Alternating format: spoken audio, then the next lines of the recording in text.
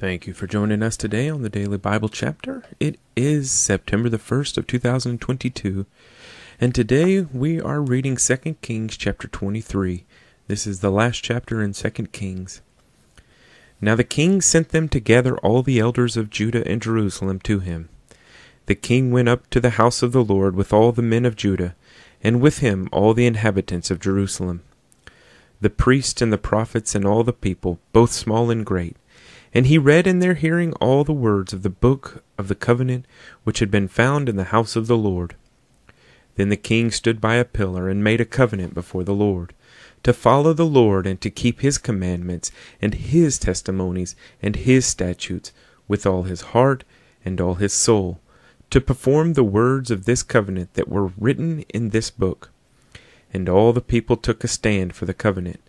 And the king commanded Hilkiah the high priest, the priest of the second order, and the doorkeepers, to bring out of the temple of the Lord all the articles that were made for Baal, for Asherah, and for all the host of heaven, and he burned them outside Jerusalem in the fields of Kidron, and carried their ashes to Bethel. Then he removed the idolatrous priests whom the kings of Judah had ordained to burn incense on the high places in the cities of Judah, and in the places all around Jerusalem. And those who burned incense to Baal, to the sun, to the moon, to the constellations, and to all the host of heaven. And he brought out the wooden image from the house of the Lord to the brook Kidron outside Jerusalem, burned it at the brook Kidron, and ground it to ashes, and threw its ashes on the graves of the common people. Then he tore down the ritual booths of the perverted persons that were in the house of the Lord, where the women wove hangings for the wooden image. And he brought all the priests from the cities of Judah, and defiled the high places where the priests had burned incense, from Geba to Beersheba. Also he broke down the high places at the gates which were at the entrance of the gate of Joshua, to the governor of the city, which were to the left of the city gate. Nevertheless, the priests of the high places did not come up to the altar of the Lord in Jerusalem, but they ate unleavened bread among their brethren.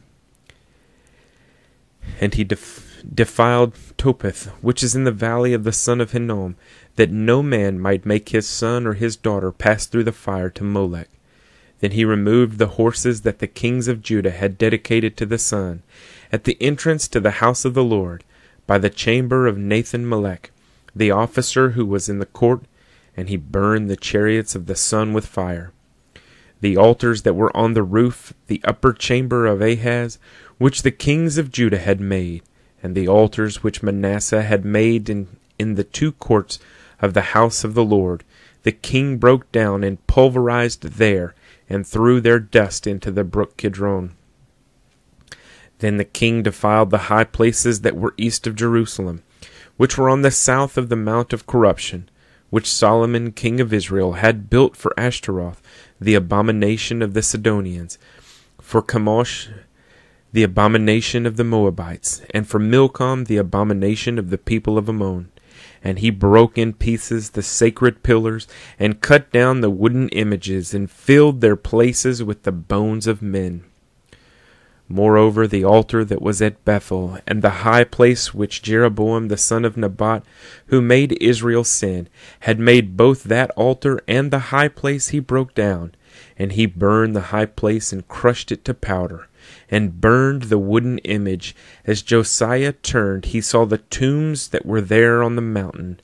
And he sent and took the bones out of the tombs, and burned them on the altar, and defiled it according to the word of the Lord, which the man of God proclaimed.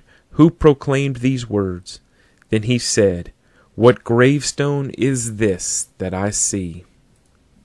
So the men of the city told him, It is the tomb of the man of God who came from Judah, and proclaimed these things which you have done against the altar of Bethel. And he said, Let him alone, let no one move his bones. So they let his bones alone, with the bones of the prophet who came from Samaria.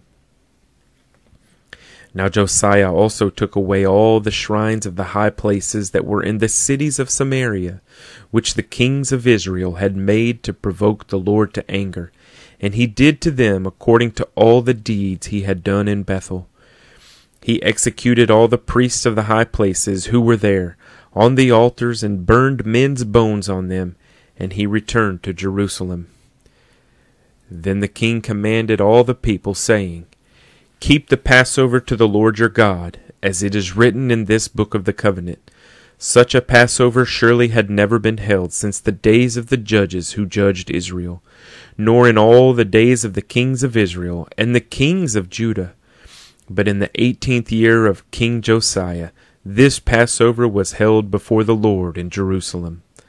Moreover, Josiah put away those who consulted mediums and spiritists, the household gods and idols, all the abominations that were seen in the land of Judah and in Jerusalem, that he might perform the words of the law which were written in the book that Hilkiah the priest found in the house of the Lord. Now before him there was no king like him, who turned to the Lord with all his heart, with all his soul, and with all his might, according to all the law of Moses, nor after him did any arise like him. Nevertheless the Lord did not turn from the fierceness of his great wrath, with which his anger was aroused against Judah, because of all the provocations with which Manasseh had provoked him. And the Lord said, I will also remove Judah from my sight, as I have removed Israel, and will cast off this city Jerusalem which I have chosen, and the house of which I said, My name shall be there. Now the rest of the acts of Josiah, and all that he did, are they not written in the book of the Chronicles of the kings of Judah? In his days Pharaoh Necho, king of Egypt, went to the aid of the king of Assyria to the river Euphrates, and King Josiah went against him. And Pharaoh Necho killed him at Megiddo, when he confronted him. Then his servants moved his body in a chariot from Megiddo, brought him to Jerusalem, and buried him in his own tomb. And the people of the land took Jehoahaz, the son of Josiah, anointed him, and made him king in his father's place.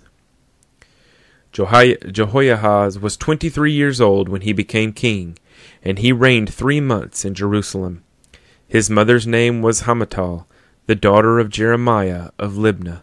And he did evil in the sight of the Lord, according to all that his fathers had done.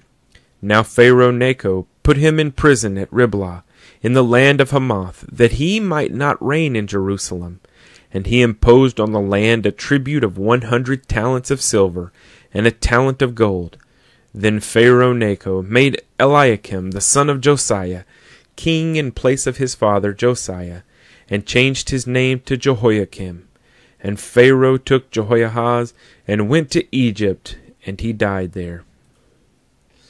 So Jehoiakim gave the silver and gold to Pharaoh, but he taxed the land to give money according to the command of Pharaoh.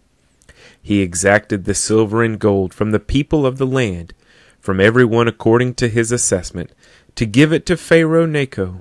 Jehoiakim was 25 years old when he became king, and he reigned 11 years in Jerusalem. His mother's name was Zebudah, the daughter of Pedaiah of Rumah, and he did evil in the sight of the Lord, according to all that his fathers had done. 2 Kings chapter 23. And as I said, this is the end of 2 Kings, and tomorrow we will start 1 Chronicles. So let's close in a word of prayer today. Father God, we again just want to say thank you for the time that we get to spend in your word, Lord, and thank you for passing this down through generations and generations so that we can have this opportunity as well. Father God, we just ask again that you would watch over us, Lord, keep us safe, and provide for our needs. And Father God, we just ask that you would allow us to go through our day and find joy in our day, and find happiness and find peace. Father God, we love you. We ask these things in Jesus' name. Amen.